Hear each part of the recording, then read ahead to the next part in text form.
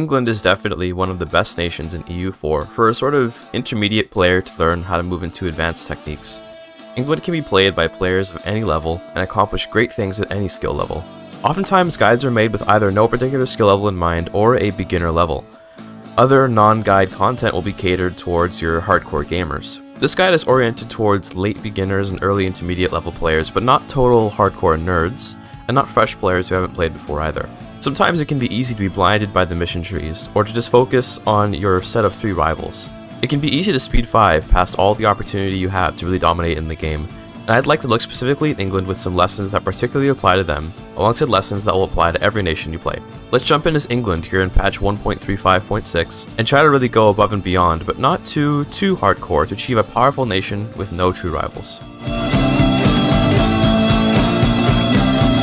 It can feel natural that England has to decide between her insular and her continental interests, but this is not the case for any nation that might seem like it has a binary choice to make. In England's case, it's especially true that you have no reason to believe that you have to take the Angevin Empire path to rule over France, given that no matter what choices you make, you could end up at war with France with a personal union war. That being said, defeating France earlier can seem difficult. Luckily, we have some allies to exploit, and things to get done while our allies work on it. First of all, we'll be more or less abandoning the continent until we're ready. For that reason, we'll be deleting all of our forts in Normandy, Gascony, and Calais. The ease with which land is taken also applies to how it is retaken, so we'll just let France occupy it and then come back for it later. Before any of that though, let's take a look at estates and Parliament. For Parliament, I actually recommend getting to support the war effort issue because we'll be taking on some war exhaustion from everything France is occupying, and keeping that down will be useful. Definitely do the Parliament issue before assigning new seats, so you can pay fewer bribes, and then let's look at estates. I am rather famously very conservative with my estates. I like to have lots of crown land, and I don't like to drop below 20% when I can, unless I'm speedrunning, or I desperately need money. Feel free to use your own experience to determine how best to do your estates. The reason I recommend running England's estates conservatively is firstly that we will want to get rid of the villeinage privilege, and we're going to be pretty much constantly at war for the first chunk of the game here. That slow creep of autonomy will add up pretty quickly from being below 20% crown land. I really value administrative points, so I took the admin point privilege, but you could also sway me for the military point privilege since you want to get ahead of France quickly, but again, to each their own. Next up are mercenaries, which I always look for siege pips in. You might think you'd want a combat-oriented mercenary stack, but honestly, a ton of your losses in war, if you're taking smart battles, will come from attrition during sieges. Mercenaries are super good for this since their manpower pool is separate from your nation's manpower. I got unlucky and didn't get any crazy siege pip companies, but the Red Shanks at least have a shock damage modifier and some decent pips, so I'm getting them. Get them near Scotland, since we'll be fighting Scotland very soon, and then let's look at alliances. England's allies are very important for defeating France in this drawn-out war. On our own, France and its vassals will wipe the floor with our nation. I find it pretty much necessary to ally both Burgundy and Castile in order to win the 100 Years' War. The two nations, although powerful, actually will most likely not be able to take down the behemoth of France. They don't have to. They just need to drain their manpower. Anyway, alliance off to Burgundy, unpause, alliance to Castile, and let's get to work. When you hire that mercenary company, you should complete the mission that gives you a subjugation CB on Scotland, and you'll certainly have a deficit. We can maintain a deficit for quite a while using those burgher loans and selling crown land as necessary, so don't worry about it. We'll fix up an economy later on. We're going to wait until surrender of Maine event pops up, and once it does, we will refuse to give Maine back. In like 95% of cases, France will force you to declare war on them with that decision, and this is where our allies come in. We don't have the favors to call them in, but we can promise them land. They won't be getting any though. Before calling in the allies, I'm going to let France chill for a little while. I'm hoping they might load up troops on some ships and try to get into England so I can destroy the ships, but it never happened. You could try to make it happen if you want, or you can just call on your allies immediately. I was just curious to test if it could happen. Either way, declare war on Scotland for subjugation, and I made Brittany, alongside any Irish nations, co-belligerents just because I may as well conquer them too, although Brittany is certainly ambitious.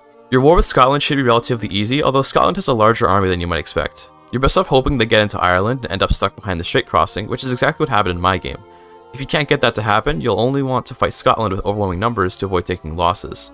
One thing I really like doing is sending in the mercenary company first to take the brunt of the losses, then reinforcing with regular soldiers to push the battle into victory. That way you lose your mercenary manpower, which is a much better resource to sacrifice than your own manpower. In my case though, with Scotland trapped in Ireland, I split my troops and sieged all of their land quite easily.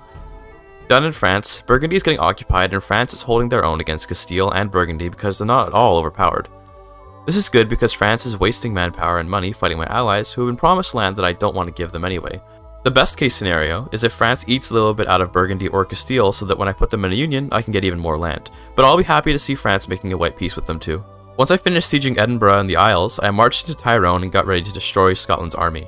I did the mercenary army first technique to keep casualties low, but even with that, I took some heavy losses and killing Scotland's army was pretty unnecessary. I just wanted to siege down the Irish nation there. After one more fight, I got a stack wipe, and thus Scotland is completely defeated. The next hurdle was the War of the Roses, which sounds like a hurdle, but it's actually a good thing because of the immense prestige and stability. Take whichever monarch has better stats, which in my case, both had awful stats, and then just crush the pretenders as soon as possible. If you're lucky, they'll rise up in your continental holdings and France will kill them for you. It was at this point that Burgundy made peace, leaving Castile left to fight, but look at France's manpower pool. 19k troops, 0 manpower. I currently have the advantage on France, although their vassals will tip the scales in their favor.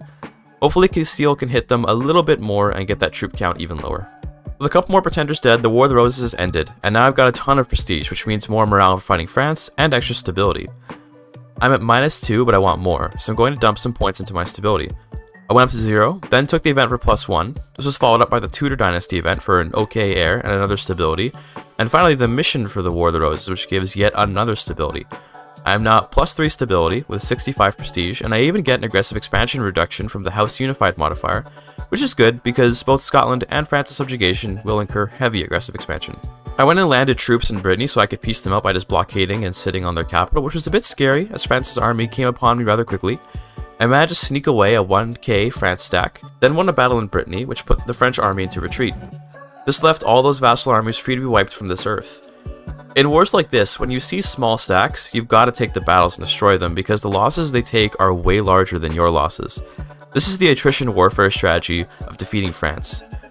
Especially because we have mercenaries, we can throw men away, whereas France is not willing to hire mercenaries due to the AI not understanding their value. I wiped another 7,000 French troops, then went for a big battle in Caen, being sure to shift consolidate my army before going in. That battle was honestly a bit of a mistake, but at the same time, I'm winning, and I'm willing to slip up a little bit now that I'm on the attacking foot. It was also at this point that I decided to go down the British mission tree, since we're going to be taking France through this war anyway.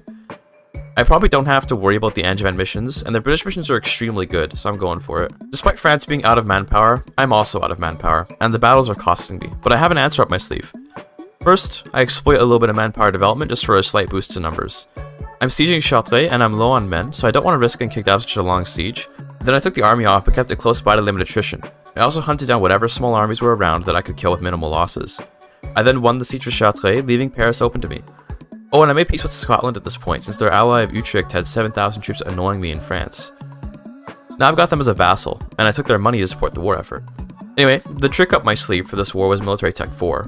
I got it in July of 1451, which means that after 7 years of war, I now have a truly distinct advantage over this weakened France. I also finished sieging Paris at the same time, which means this war is basically over. You just have to hold Paris and wait for the ticking war score, and France's war exhaustion day at high enough levels for peace. I had a somewhat shaky battle in Orleans in the Battle of 1452, which was extremely costly and unnecessary. I engaged the French vassals and the Papal army, followed by French reinforcements in an extremely costly battle. It looked like I could win, but the reinforcements just kept coming, and I did lose the battle. With 0 manpower, this loss hurt.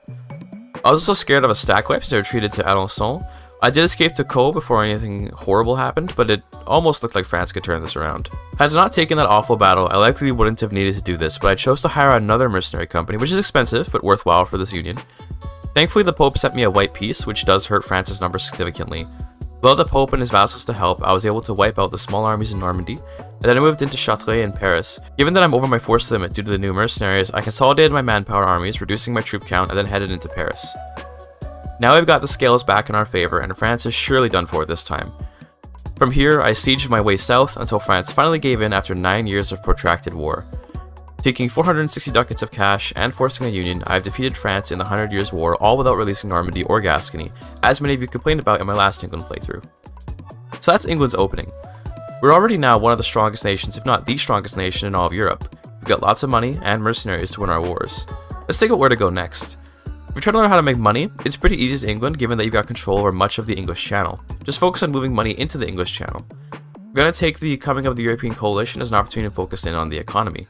As far as I'm concerned, these European nations should mind their business and not snoop into my affairs as England. Who I conquer and who I subjugate is my own private information. Perhaps if the King of England had NordVPN, he'd have been able to keep his aggressive expansion lower. Of course, you'd have to explain to him that a VPN is a virtual private network, to which he might burn you as a witch, but assuming you work your way through to him, you could convince him that his messenger pigeons need some kind of cipher to keep their messages safe. This is exactly what NordVPN does for you by hiding your IP address and routing all your data through Nord's thousands of servers across the world. These days, even Linus Tech Tips can get hacked by email scams, and if a technical wizard like him can be affected, so can you. NordVPN protects you from phishing scams using its threat protection program, which also protects you from malicious advertisements, or malvertising. Anyone can be at risk of losing their passwords to shady sites, or contracting a dangerous virus on their computer, and the consequences can be horrific. That aside, even the stress of knowing it could happen to you is enough to cause problems for many people. So set aside those worries and let Nord handle your online security. If security is not your thing, you can also consider NordVPN to get around region locking on sites like Netflix or other streaming sites. All you have to do is pick a server in another country and voila. If NordVPN were in EU4, then you wouldn't have to worry about aggressive expansion, espionage actions, or any of those icky modifiers that a powerful spy network puts you through. It's truly sad that Nord wasn't around in the Renaissance. Thank goodness you can go into the description or the pinned comment, click my link, or use promo code TARKUSNORD to get a 4-month extra on top of the 2-year plan when you sign up. You'll be supporting me and getting yourself a service that keeps you safe. Thank you. Back to the game. So, with all that conquest, we've got a coalition brewing, and that means we can focus on our internal politics now. We've got a special privilege on our nobility as England, which is the villeinage. This is basically a tax reduction and influence-inflating privilege that we want to get rid of as soon as possible. First off, let's just get rid of the mercenary companies out of manpower. It's useless now, and we won't be at war for a while. I'm replacing them with the Flemish company only because I don't want the coalition to declare war on me. The more powerful my army, the less likely a coalition is to declare war on me. My focus in this period of the run is going to be on the estates, and I'm getting my subjects loyal. There isn't much nuance to this, as all you do is improve relations. One thing which can be overlooked is the importance of trading favors with subjects for trust. Trust will reduce liberty desire by quite a bit, and you can't use favors with subjects anyway, so you might as well. I'm also going to try and pick prominent issues I like. For example, I got a prominent issue that grants me 5% crown land. Since I want to get rid of villeinage, this is a great option for me to pick, but you might also be interested in the ones that grant government reform progress or manpower. The coalition definitely sucks because I got an opportunity to attack Provence, who was excommunicated, but they're in a coalition. In theory, if you're a super Giga Chad, you can go conquering off in random directions as you see fit, but as I've mentioned before, this isn't going to be a super hardcore guide, more just a basic guide for getting England to a powerful position by the Age of Reformation. Another thing I haven't mentioned yet is my alliance with Burgundy. See, we used it to help us beat France, but we're sticking with Burgundy because we can still get the Burgundian inheritance, which, if we do, we will basically never have to worry about any wars or coalitions again, and once we integrate Burgundy, we'll have full control of the English Channel. That being said, the Burgundian inheritance is tricky, and also luck-based. If you're willing to, you can always save scum every failed inheritance till you get it, but also you don't need to since you can claim the throne manually as well if you just stick with them and put heirs on their throne. Anyway, I kept doing estate missions and revoking land until I was able to abolish villeinage in July of 458. This isn't a huge turning point for the nation, but it's certainly quite useful and it lets us progress the mission tree more. A few months later in September, I used loyalists to get France loyal, and eventually as their opinion improves, I won't even need to use loyalists anymore. We're nice and secure, with both Scotland and France loyal, and allies in Castile and Burgundy to keep us safe. While all this is going on, I've been using my diplomats to improve relations with nations that are on the cusp of the coalition. Generally speaking, once an outraged nation hits about 50 opinion of you, they will leave the coalition.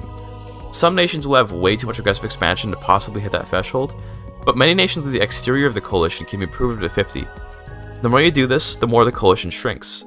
Eventually, if it shrinks enough, it might disband, since weak coalitions will eventually stop trying.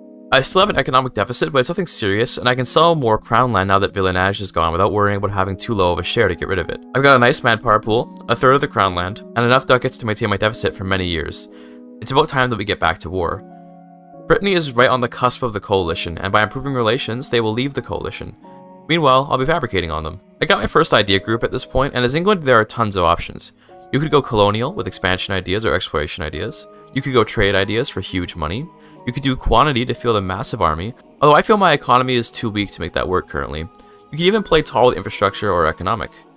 I'm going with offensive in this case. I want to siege faster and get better generals. I like the policies this idea group comes with, and I fully intend to keep conquering stuff this run. By 1463, the coalition is basically gone, and I'm ready to resume my conquests. I want a few more claims on Brittany, and then they'll be my new target. Before them, though, I'm going to conquer Ireland. They're an easy target, and I've got excess manpower now that it may well go somewhere. That being said, I still chose to use my mercenaries for that war, because my regular army was drilling in London this whole time and I want professionalism. I forgot to mention that I've been drilling this whole peace period. One of the Irish nations was allied to the Isles, so I gave Scotland's cores back to them by making a separate peace with them, which finished my conquest of Scotland mission tree-wise. Ireland was a breeze to conquer, and now I can do the Ireland Parliament issue. It is always best to release Ireland as a personal union, since it means you don't have to core the land, and you get a permanent modifier from it which gives prestige and reduced unjustified demands cost. It even gives you a diplomatic relations slot which stays after you integrate Ireland. It's also just fun to see Ireland exist since it's a rare tag. This is basically all for the internal affairs section, and now we move on to our next round of conquest. I have some plans for this run, and they involve war with Denmark. We're going to revive the North Sea Empire before the Age of Reformation. Oh, final note, I conquered Brittany without any real opposition and cored them myself. Now moving on.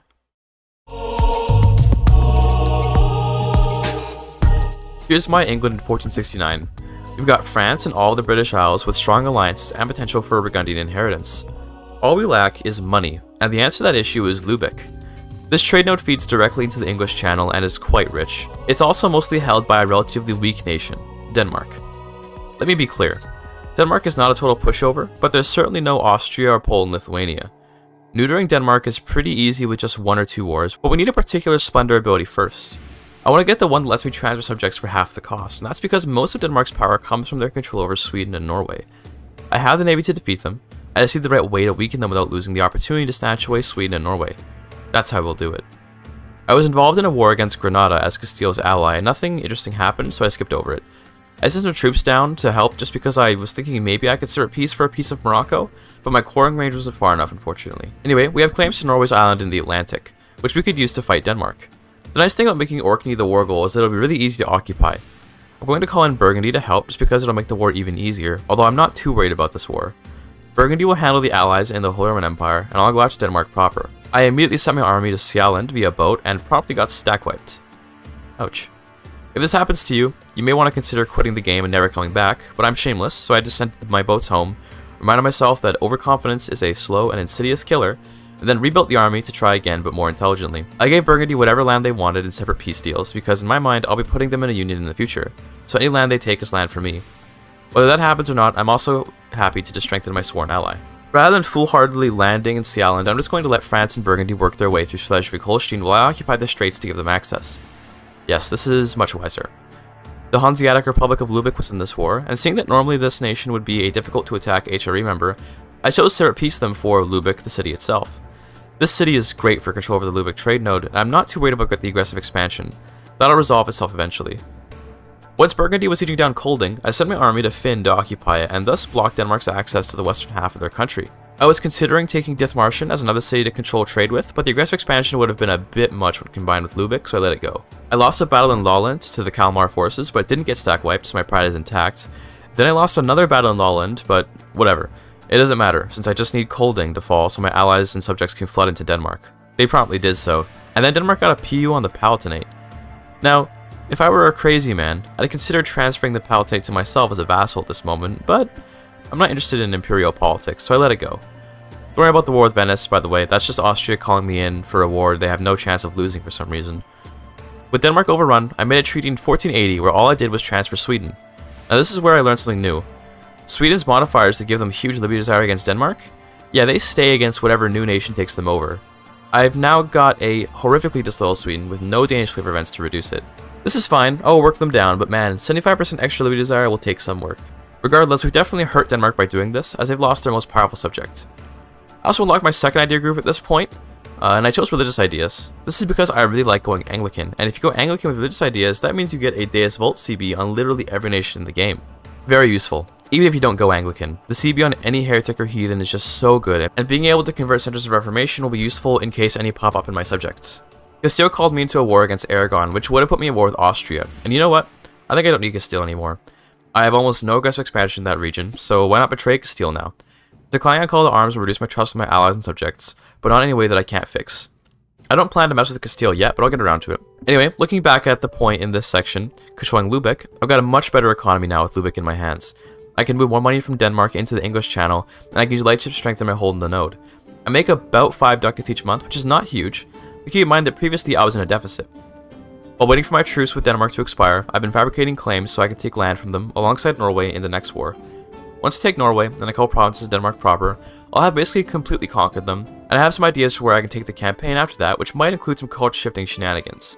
We'll have to see since I haven't got any concrete plans, but maybe you've got ideas, dear viewer? Comment below. Using the Explorer I got for one of my missions, I sent my fleet off to America. I don't plan to colonize in this run much, but I might as well explore just for the naval tradition. Not much happened until 1494, at which point my Denmark truce expired and another war broke out. This war is, of course, even easier than the last one. It was also at this point that the Burgundian succession happened, but it didn't go my way. Note here about the Burgundian inheritance. If Burgundy is a great power, they are extremely likely to just stay independent, which I knew, but I was hoping to get lucky anyway. I did save scum to try and make it happen, but spoiler alert, I didn't get it the second time either. I'm still going to stick with my plan of eventually claiming their throne, we'll just do it manually later. In your game, you might want to hold off on feeding Burgundy too much if you really want the Burgundian inheritance, but it's up to you. So remember when I said that this war would be even easier? Well, there's a complication. Castile allied Denmark. Now I can definitely beat Castile, but I'm just focusing on Denmark first so I can turn around and get Castile afterwards. This means Castile has been able to completely occupy France, which kinda sucks, but oh well. If anything, as a proud Englishman, my king would be happy to see France ravaged, so. The war dragged on until 1500, and after that much time, Castile just left the war with a white peace. After Castile left, I had almost 90% war score in Denmark, and I was able to end the war. I took Kolding, Finn, and Lolland alongside Norway as my new subject. I'm not sure how it happened, but Navarra got free from Castile, so I vassalized them, and I'm totally going to use Navarra's mission tree to get claims on all of Iberia. It'll just take a little bit to conquer on their behalf to make it happen. I allied with Navarra while they were at war with Castile, so I was able to properly fight the Spaniards this time. It was also at this point that Burgundy once again had their succession, but they just chose independence. This time, I accept the decision. I'm currying favors so I can ask them to put my family on their throne later. The war with Castile was difficult at first, but eventually they collapsed against my power, and Navarra made a solid peace deal that I was happy with. They conquered several provinces for themselves and released Leon. Even with their new provinces, they're still willing to get vassalized, so everything worked out. Unfortunately, Leon would not accept vassalization. Not that it mattered, since Portugal immediately ate them up. That was quite opportunistic for an AI. By the way, I actually managed to get Sweden loyal in 1505 by increasing trust and placating their ruler. I got it below 50%, so now I can annex them, and once I do that, I won't have to worry about that 75% liberty desire. Thank goodness. I hate seeing the disloyal subjects warning and the flags at the top. Oh, when I said Leon got annexed, turns out that's not true. They escaped to South America, so get ready for a Leonese exodus. I'm definitely going to keep my eye on them and see where they go. Heck, I might even try to vassalize them later so they can colonize for me. The next couple years were uneventful. I'm waiting for truces right now, and I'm just waiting for Sweden to be annexed so I don't have to worry about them. My income is strong, my allies are strong, and in 1513, I got an heir of my dynasty on Burgundy's throne. This was followed by Württemberg founding Protestantism, and the Age of Discovery reaching its final decade. I let Burgundy conquer more land in the Empire, and boy, they're getting greedy, taking land in Hanover. Using my new Purge Heresy CB, I declared war on Protestant Denmark, who Castile once again supported. I chose to make Castile break their lines to Denmark so I have to fight them every time, and against Denmark I took Skan and the rest of Sealand except Bornholm. This would be my last war before the end of the Age of Discovery. I got my third idea group shortly after in 1519, and I picked quality ideas. This is a lazy choice on my part. I just want to win battles effortlessly, and although other idea groups would be simply superior, I like to not have to think too much about battles. More combat ability, more discipline, and more army tradition make winning a simple exercise. Burgundy called me to war with Switzerland, but I didn't bother participating, I just let France handle that, and with that the Age of Discovery has ended, plunging England into religious chaos. My boy Henry Stuart took the throne of Burgundy, and now it's just a waiting game until I can claim the throne and take Burgundy for myself. Oh, by the way, I didn't notice, but Burgundy became the holder of an emperor. I'm genuinely considering waiting to see if they form Lotharingia and then claiming their throne just so I can have a way cooler tag. We'll see how things turn out. Despite the Age of Discovery ending, I'm pushing through a couple more years because I noticed that Hamburg conquered a huge bit of Denmark, and I want to conquer them before I forget to take advantage of Burgundy not defending them. The war was very short, and I annexed Hamburg and all of its stolen Danish territories for myself. At this point, Lübeck is my trade node, and I feel pretty good. Now I'm going to end the video as we look over the glorious empire. We got myself a cute little North Sea Empire here, with the bonus of a French kingdom and a little Navarra down south. I definitely want to continue down the British mission tree before changing tags or anything, but one thing I'll tell you is England, do not form Britain. There are nations with better mission trees and ideas that you can form if you're willing to be just a bit patient. I see no real reason to form Britain when I get all the missions, whether I form them or not. Tune in next episode to see where we take England, and I hope this video will help you improve your own England playthroughs. Remember that there's never a reason to let France be independent as England. You can always defeat them with just a little work. Work that pays off. Thank you for your time.